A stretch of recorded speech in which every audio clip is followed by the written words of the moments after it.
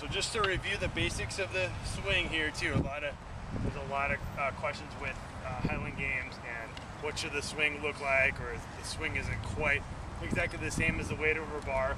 There's definitely carryover, but you want to learn the true hard style swing done correctly is a nice carryover. Just like an Olympic snatch, any of your basic movement, explosive movements, it's its own exercise, but has a nice overall carryover effect and a nice challenge to your body in that way. It carries over to so many different areas too.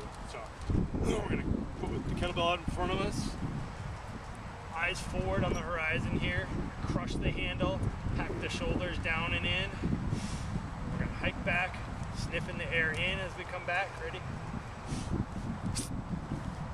It's just our single reps, and then we can do multiple reps and build on that as well. So we're gonna hike back, get tall, plank at the top basically. Everything's tight and tense.